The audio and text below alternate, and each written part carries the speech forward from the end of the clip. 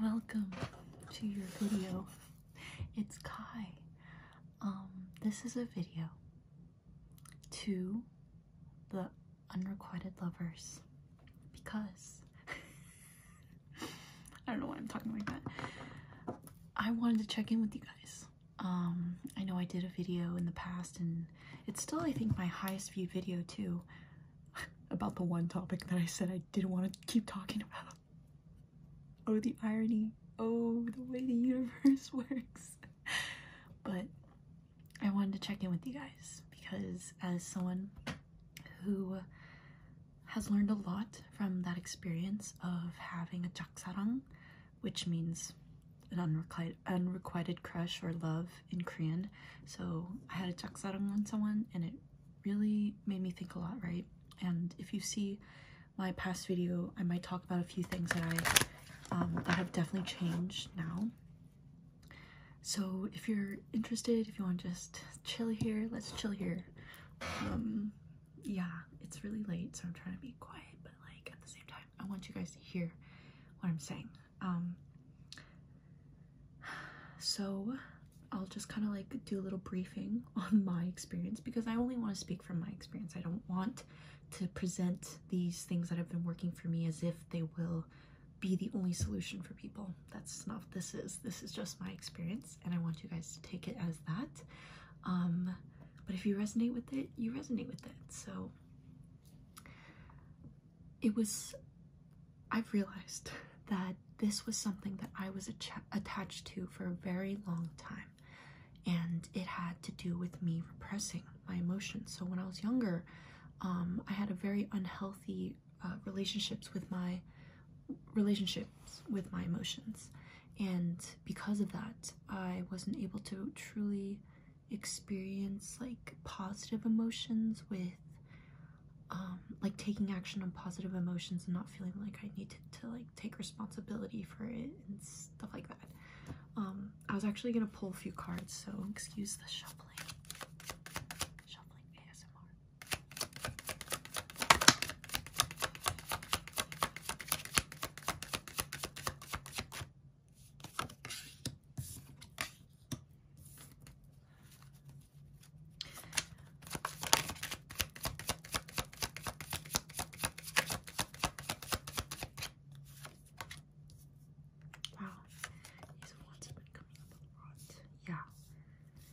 Yeah, so just, I don't want to make this a super long video, but this is one of my favorite things to talk about because I love love.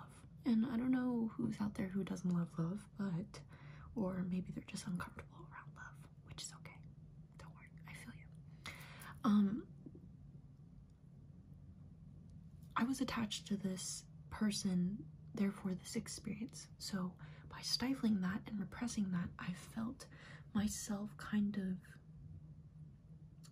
become so overstimulated when I was around this person. And if you look at my last video, I talk about how during this period of time I was very physically dysregulated. Like I just had a lot of trauma stored within my body because I just gotten out of a situation where I had been physically attacked, right? So I was so overstimulated. It was just so much information. But the greatest thing about this whole experience is that I still remained true to an intention that was pure, which was love, right? And love is unconditional and it has no attachments to anything. There is nothing that needs to necessarily be done in order for love to be experienced, to be expressed, right? And so I pretty much was acknowledging the fact that because of that state that I was in, I honestly feel like I wasn't able to truly process myself. So after the fact, and this person pretty much rejected me, right? Like they just rejected me because I confessed, and that's just how I'm taking it, at least, right? They never said it to my face, but I mean, no answer is still an answer. But I pretty much, from that, I have both an avoidant and anxious attachment style. But because of my anxious attachment style, I pushed forth a conversation when we were already gonna have one, right? Like, I felt very anxious. That was just what I was going through. And so because of that, I was also feeling a lot of anxiety about how much time there would be to even have this conversation. And so I ended up confronting this person in a way that, yes, I did have to go through periods of embarrassment, and it's the saving grace. The saving grace really is that pure intention of love, right? And so, you know, thereafter, months later, here I am now, and I've realized that because of that pure intention, it has allowed so much clarity that I had been lacking about myself and about how I actually love myself, how I'm actually here for myself. And that's just kind of where I'm at now, is I realize, like, I was still doing this whole cycle. There are cycles that we go through in life, and some people call them karmic cycles, some people just call them stuck in the matrix. I kind of resonate with all of those, but in the end, a cycle occurs because you're making the same choice. And I feel like I was kind of insane. And I think it was Albert Einstein that said, those who keep expecting a cycle to change from making the same choice are close to insanity or something. And that's definitely not the quote verbatim, but I keep quoting Einstein and not getting it right, but whatever. But I feel like that's kind of what I was going through. And I think it is important to, one, yes, not invalidate my emotions, but it is going to take space to see things in a more, instead of empathic way, maybe more objective way. I think the word for it, can't find the word for it. It's on the tip of my tongue, but it's been developing, it's been presenting all of these things, all of these insecurities within me, all of these like cyclical thoughts, the things that I have felt embarrassment over, the things I don't like about myself. And it's so, this is a message to those unrequited lovers, because I understand. Like, I don't know what came over me, honestly. And I don't think I really will know. Like, I don't really think I need to know. Like, in a way where it has to be confirmed in the external realm. But it's something that I've been processing, is that due to my deep emotion of love, due to my depth, and because of this expression that really wants to come out, right? Like, it just wants to be expressed. And to have someone outside of me and feel like, because they do not want to accept it, they don't want to reciprocate, they pretty much don't want to commune, right? Just because of that, it doesn't mean that I'm not capable of expressing or feeling or experiencing that love, right? That is their response. That is validly and respectfully so their response, right? So being able to actually fucking respect that and take a step back and not be so within the ego, that is what brought me out of that. And I feel so much better, to the point where it's like I'm feeling kind of depressed. And honestly, I will have to look into a therapist. I feel like I think I'm just holding myself back because I haven't had the greatest experiences with therapists. But it's so important for me not to be so prideful, because yes, I have a Leo rising, so I'm very confident in myself. I'm very confident. And in the past, it didn't make sense. I was like, how do you not like me? And it's just that is important. It's important to stick by you, to stand by you, and to remain powerfully within your presence, so that no matter what anyone else's chooses or how they respond or react to you, it doesn't affect you, because you know that that's not your truth. but because it's their truth, that's allowing a moment of discernment, of clarity on where they stand, literally just where they stand. So it's like asking myself, where do I stand? And this is hand in hand with every connection that I'm in. It has nothing to do with romanticism or how platonic it is or whatever. The basis of this is, am I able to love purely? And real love comes from love of that's within. And if I don't love myself enough, then no, I do not have the capacity to share that. And I think the biggest thing about this is the lesson that I've learned. I'm not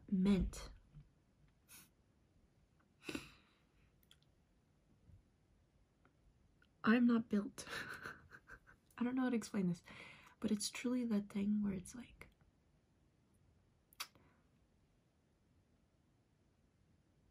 there is nothing that needs to be forced, ever. Because when it's forced, it's not real. It's not.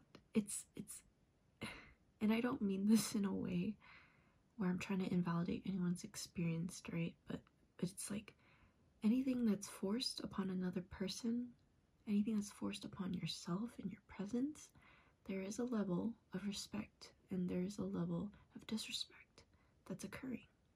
Sometimes it comes hand in hand because you respect this other person so much that you feel like you actually can disrespect yourself. I don't know if that makes sense for anyone, but I've just been realizing how much I need to actually walk away from this experience in itself. And I feel like the most alchemic, like, experiences that I've had, at least, have been pertaining to love. And of course, this pertains to my family and my romantic partners. And also my platonic partners, my friendships that I've had and experienced pure love with. Like, all of this is about love. And sometimes I feel like I have a difficulty in understanding that I don't just know all of these things. There's so much unknown, and that anxiety, I'm transmutating it so that I understand that there's unknown information that I have yet to access, achieve, tap into, and that is not something I'm going to withhold from myself. I'm not going to withhold this understanding of self so that when I'm in exterior environments and experiences, I don't need to do anything. I just need to be myself. So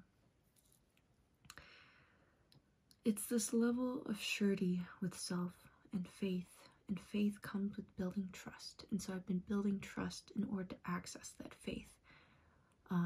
Keeping small promises to myself. Drinking water is one. Meditating is one.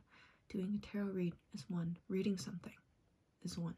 Like, I've just been doing those small things to actually build up this trust with myself. Because one, yes, I do acknowledge that I've betrayed myself a lot since childhood. Because I didn't even know boundaries existed. So it's like, this is all pretty still new. It's still new. And as someone who's 24 and saying this, I don't believe that my age determines, like, it's just age, time, fuck. Like, it's just, I don't truly resonate with that. 24 years is just a number. It's just an amount of time. No, it's just an amount of physicality, presence that I've had on this earth. And this information that I'm getting, I feel like, yes, I want to be able to teach my children,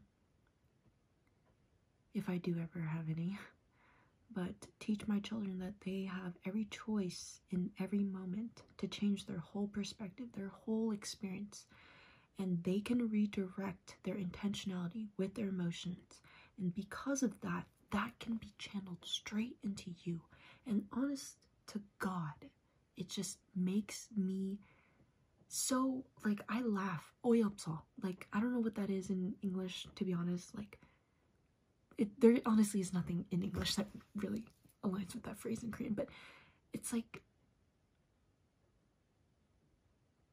I'm appalled.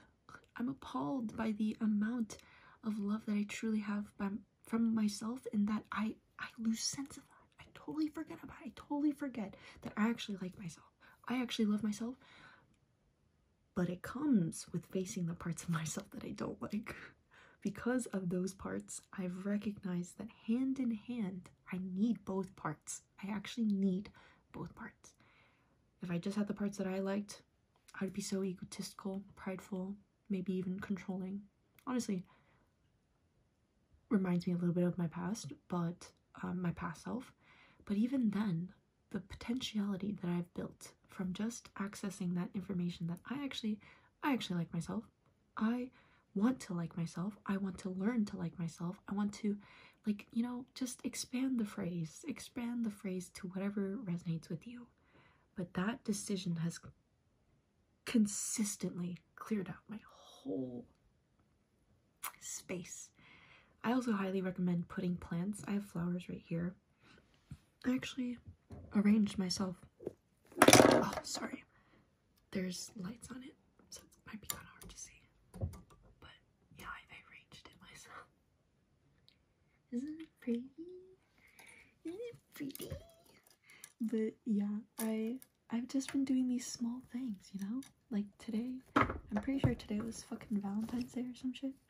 And I was like, bro, that's crazy. I'm gonna buy myself some flowers, you know? And it's like, I've been staring at this beautiful bastard over here, and I'm just like, I'm so lucky. I'm so lucky and privileged, and I really don't feel like like, to be honest, with what's happening in the world right now, with honestly all the fucking death, like just all this fucking killing and shit, and it's just like, I'm alive. Why wouldn't I tap into my highest potential when I'm still alive? There's so many people who have passed, and I've talked about this in my past videos recently, where yeah, I would you know, I really shouldn't say, honestly, I really shouldn't say that anymore, because there's no exchange for another's life, and to think like that is honestly really self-deprecating too. And I know that, when I was at a down low time, I thought that. And so that's why it's like, with those moments, and then coming out of those moments and moving through those moments, it's expanded this awareness that yes, sometimes I do feel less than, but it's important for me to actually acknowledge those moments so that I can be with my emotions, so that I can feel them and therefore release them. Because if I don't and I repress them, then I will never be able to heal it. I will never be able to heal it. And to heal it is to honestly just fucking acknowledge it and welcome it into your space. That's what healing is. There's so much of me that I have stifled from childhood in the most integral times of my fucking life, like 5 to 7 years old, like even just when you're born, to literally like 9 years old, okay, even tweens, just preteens. It's I've just been learning, because I've been taking like training courses for my new job, and I work with kids, so I have to like learn about these things and like developmental stages, and it just blows my mind, because I'm like, damn, this is why I feel so much responsibility when it comes to children, because I really can't live with myself. If I, like, I don't know. No, I won't say it. I won't say it. Because it's not true. I would do the best that I could. And I know that I will, if I ever have children of my own one day. But thank you for being here. I'm going to end the reading here. Trust your judgment. Trust your judgment.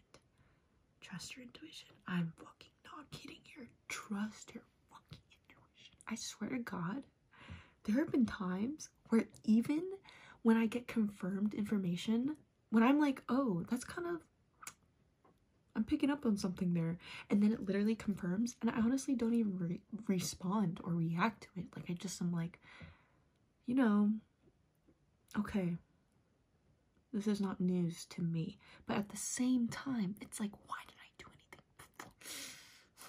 And yes, there are lessons to learn sometimes, right? There are lessons to freaking learn. And taking a step out of that karmic cycle will definitely be the best for you. So take it at your own process, your own progress.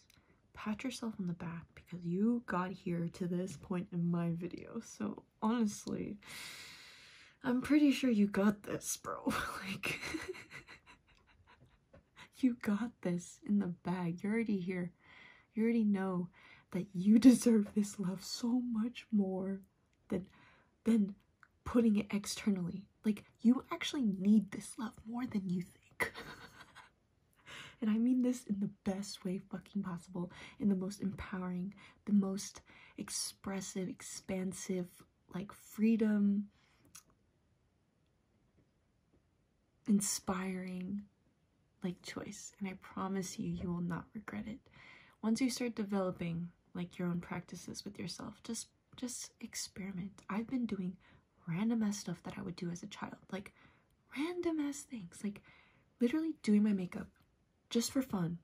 That reminds me of a part of my life that I honestly haven't accessed in a while. Like these small little things, just writing a poem randomly, you know, going out, going to a cafe, just sitting there and doing random stuff, reading, taking a step outside and just sitting there and just breathing in the air and looking at the beautiful clouds in the sky. I did that today.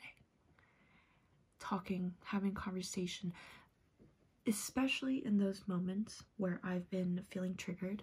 Oh man, so much progress. That anger, that frustration is right here. And I really don't want to dishonor myself anymore.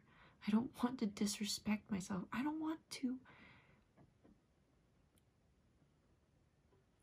break my own trust, you know?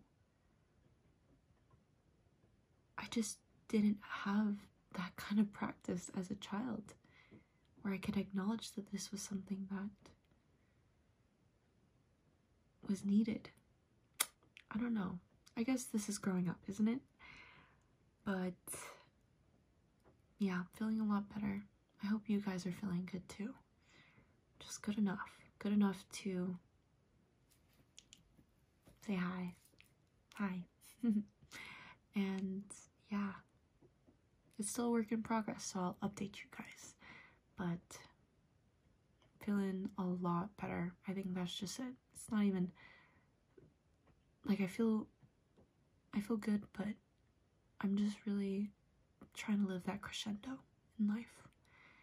And the biggest thing is, for me at least, moving forward, I wish to stop thinking so much about the past. In a way where my attention is solely based on the past and therefore my presence is based on the past.